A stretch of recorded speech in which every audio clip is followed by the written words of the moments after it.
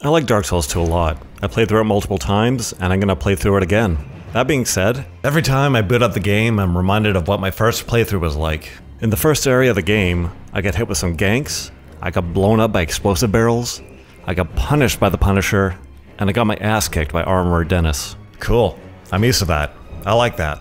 There were some things I didn't like so much. For instance, what the hell happened to my health bar? Why am I getting hit in the middle of my rolls?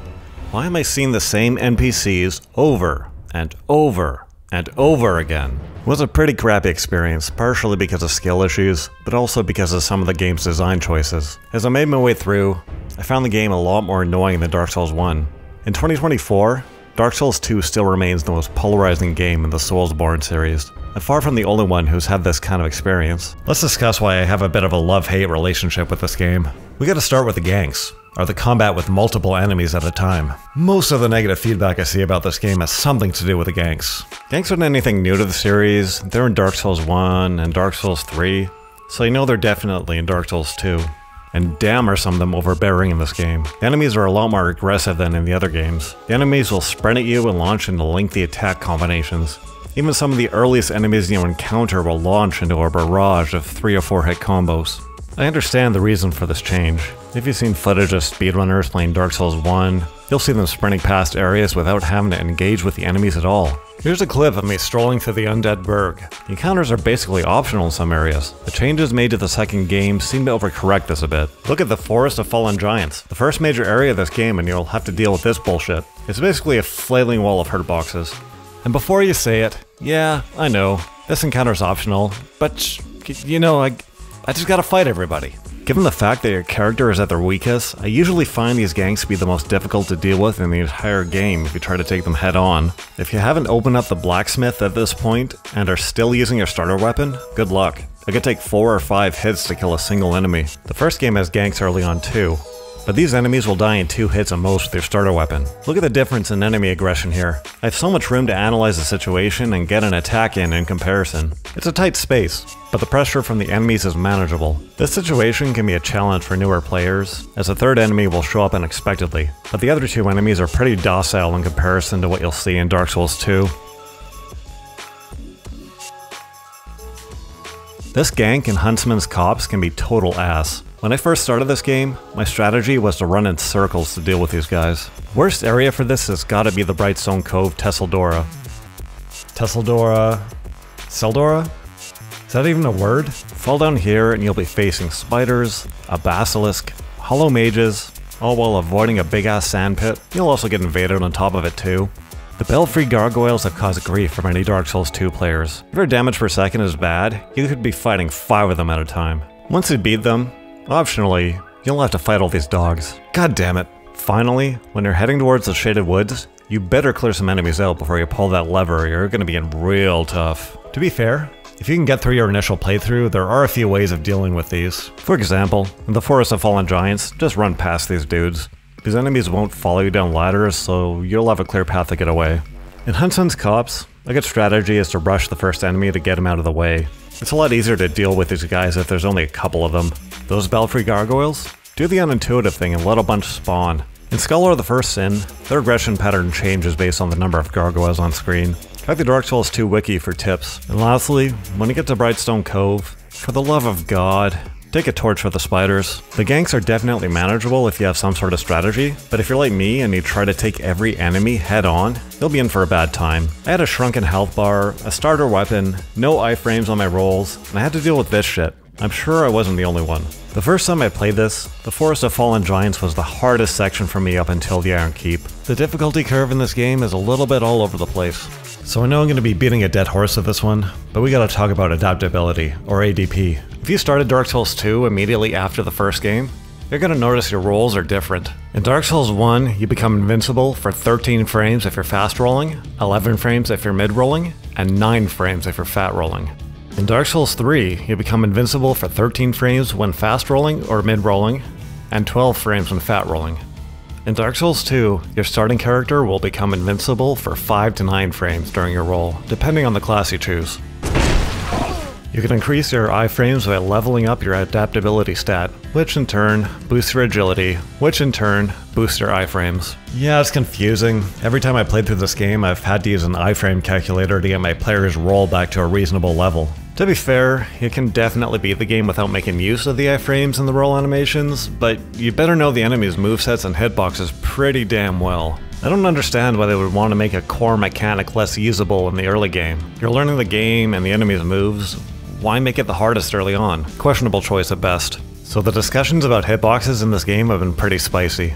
You can see the threads on the Dark Souls 2 subreddit where people slow down footage of their players getting hit and debate whether the damage was justified or not. I think the hitboxes in general are okay, but this game has some bad animations and does a terrible job of communicating why you're taking damage. Starting with the mimics in this game just have bad hitboxes all around. You don't have to be standing anywhere near the mimic's mouth to get caught up in it. The animations on the thrust attacks some of the bosses have in this game are friggin' awful. If a single pixel of your character gets hit by one, your character is going to teleport onto the end of the sword. Don't let the last giant's legs graze your character or you'll take massive damage. While I dodged the dragon's stomp, I likely took some splash damage. You can see a little dirt puff, but it doesn't really correlate to where my character is. Look at the Taurus demon in Dark Souls 1. His attacks where he strikes the ground deal splash damage, and they're clearly indicated with the dirt explosion. There are also some times I'm surprised I haven't been hit. The Throne Defender seems to be showing me mercy here. Is he swinging over the top of me? The sword couldn't have gotten any closer to me here. Does this game just have amazing hitboxes sometimes? Jesus, I don't really have an explanation for this one.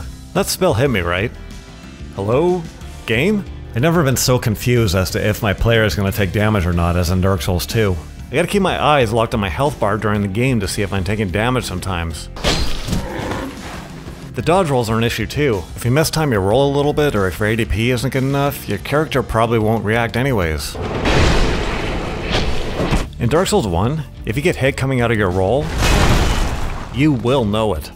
While Dark Souls 2 expanded the directions your character could roll in while locked onto an enemy, it also introduced the ability to turn around completely while locked on. I don't like this.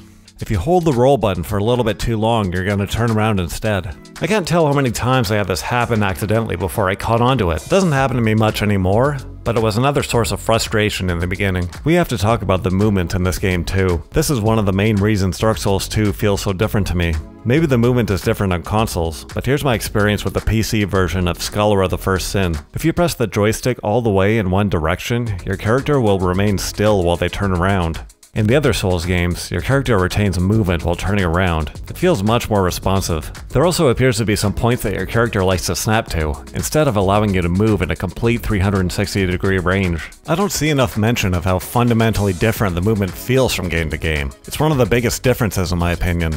The NPC invasions in this game wear me down. You'll see more of these than in Dark Souls 1, and you'll see the same enemies over and over again. They're deliberately placed in areas that are already some of the most deadly in the game. Black Gulch is already terrible to go through. You want to invade me here? Manage to fight out the first invader? You'll get a second one before you get to the boss. I'm out of here. The same thing happens in Iron Keep. Make sure you don't die on the way through the Smelter Demon or the Tower Bonfire, or you're gonna face another NPC invasion. Forlorn might drop in to say hi too, so beware of that. Dark Souls 2 has also cut down on the rewards you get for killing these guys. In the first game, you get a nice chunk of souls, some humanity, and usually an item. Here you'll get a small amount of souls and a human effigy. There's a small chance an item will drop, but I went through the entire game and didn't get anything.